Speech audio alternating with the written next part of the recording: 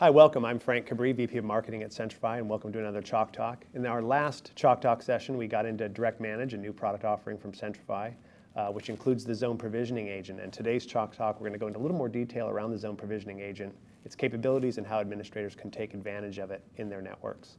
And to do this today, we have David McNeely, our Director of Product Management. Welcome, David. Thanks, Frank. So let's talk about zone provisioning. I want to show you how to use it as a way to automate the management of user membership into a zone, which grants access to a set of systems. Again, we use zones as a way to control which set of users have profiles that grant them rights to log into those machines. We find a lot of our customers use a lot of zones as a way to sub-break down the set of systems that they have in the environment and to grant access very specifically to those systems based on a user's need to access that particular business system. So in some cases, there may be a few numbers of zones. In other cases, it may be a fairly large number of zones. But making it easy to manage the membership in those zones helps with controlling access across the environment. And I'll show you how to use Active Directory groups in order to do that. So let's get started with this, and I'll show you the console and how to add users into a group and use the groups as a way to control access to the zones. I have a virtual machine set up with a domain controller on my system and a couple of zones created. And the first is, let's look at a couple of these zones. So I've got two different zones created. One's pharmacy zone, and if I look at the set of users, I have one user provisioned. And with the store systems, I don't have any users in there yet because we're going to set that one up, and I'll show you how it works. Looking at the pharmacy environment, one of the things that I'll just show you the properties, because zone provisioning shows up as a property page for this zone now. Sort of like we added direct authorize and it became a new property page, provisioning is now a property page as well. I turn on auto-provisioning and I tell it that the Active Directory group that's going to control which users get provisioned is the pharmacy users group. And I have the ability to control also how the UID is constructed, what the login name looks like, the shell, the home directory primary group, those kinds of things. And it's because in some cases we want to override what those are. In this case, I've said let's generate the user ID from the Active Directory SID. In other words, it's going to be automatically provisioned. I don't need to have any other Unix data already provisioned in the directory in order for this to work correctly. I could, if I wanted to, copied RFC 2307 data or copied it from a, quote, master zone, just another zone that we use to be the master. And the login name, I'm just going to use the SAM account name attribute. But again, we could have pulled this out of RFC 2307 if we wanted. Now that is run, that's configured that way, let me show you also the Zone Provisioning Agent configuration panel, because this is sort of like a control panel. It says that it will monitor the Active Directory domain. I've set the polling interval down to 3 minutes. Normally you would have that set to 30 minutes or 60 minutes, because it's too much work if we have it triggered too often. And you can give it an account to run with. Start and stop the service, those kinds of things. It runs as a Windows service on this particular machine. Once that's been set up, the idea is that now if I look at the groups within the pharmacy, I see David McNeely. And that's because if we go back over here to Active Directory and find the pharmacy users, which is the group that we told it to be the control, the members only shows David. So let's add someone else. I'll add Tim Wilson, and we'll add him into the group. And there's his account. If I add another user, let's just add in like Mike. I've got a couple of Mikes. We'll use Mike Patnode and say OK. If I go back to the zone itself, it's going to take it, remember, up to 3 minutes maximum. And if I hit refresh within 3 minutes, we should expect to see that these people added in. One of the things I can do is, since we're in a test environment here, I'm just going to go ahead and go back to that agent and just tell it to restart the service. And that'll have the effect of causing it to run immediately. So now if I go back and click refresh, now I see those 3 users have been added, David, Mike, and Tim Wilson. Now, in order to do this and set it up for a new zone, it's really a matter of just going to that zone, right-clicking on the properties. We click on the provisioning tab, click enable auto provisioning, and I need to select a group. In this case, I'm using group names that are very similar to the name of the zone. So store systems is the name of the zone, so I'm just going to say store users and use that Active Directory group. And in this case, I'll pull from RFC 2307 data, let's say source zone. And it also highlights a source zone down here, so I can browse and say, my default zone is going to be the source. Because we normally have, in a lot of our environments, for demonstration purposes, we make it easier to set up a default zone. So I'll use that as the source data set for a UID. And the name of the user can be source zone as well. The shell, the home directory, I might want to specify exactly what I want those to be.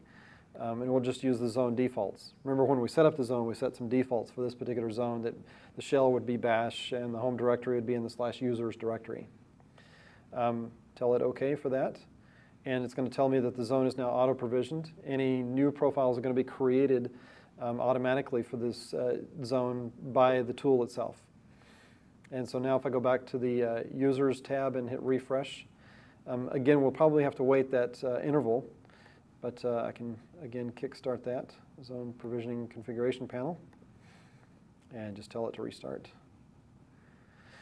Most of the time when you're doing some testing like this, you'll find you'll need to do those kinds of things. But for production environments, we have a number of customers who are already using this on fairly large environments with large numbers of users within their population.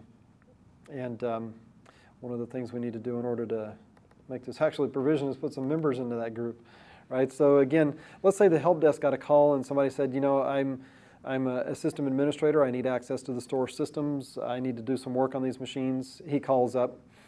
We can either do a search for that user, and I'll just pick on Kevin Smith as a user example here. He called up and wanted access, so we'd go to the Member Of tab, and it says he's a member of Domain Users and Oracle Financials, and we need to add him into the Store Users group. And that's as simple as it is. Just add him to that group. And by the time the provisioning agent gets done reprovisioning, just by restarting that thing, go back to the zones and click on Users and hit refresh for that zone. We now see Kevin Smith has been provisioned. And the information actually came out of the default zone. He already had a Unix name of Kevin and a UID of 10,007, and that got provisioned automatically. So at this point, all of the users can be automatically provisioned into the zone. And one of the other benefits of using groups is that there's a mechanism to use our direct authorize and group membership as a way to grant people the right to actually access the system. So I just showed you how we added a single user because he called help desk and needed access to the system. But one other really big advantage is you can go back and add an enormous number of users to the system. It automatically keeps up with it. But as people roll off or you want to remove users, it becomes very easy. So I'll just tell it I want to look for users, and I need to add people to this group. And I'll just start adding quite a few different users here. I'm going to add about 5 or 6 different users. It'll add them all in, and give it quite a few more here. We'll even give our CEO access. How about that? So now I've got a good collection of users that are in this group. And again, I'll just force that resynchronization to run, since the 3-minute interval is not quite fast enough for the demo here. And if I go back and look at the zone and hit refresh, I'll see quite a large number of users getting populated. It refreshes and it'll add them in periodically. The users that already have a profile in this particular case. And so there's a number of users. So now if I see one that I need to remove from the system, one of the things I'll do is just simply go back to the store users group, look at the membership set, and let's say I want to remove a user from the system. I just click on his name, click remove from the group, say yes. And now at this point, you end up with that user being automatically removed next refresh interval on synchronization. So again, the whole idea here is to just very simply manage via groups. And it's completely automatic. I didn't have to have anybody go in and manipulate or touch any zones.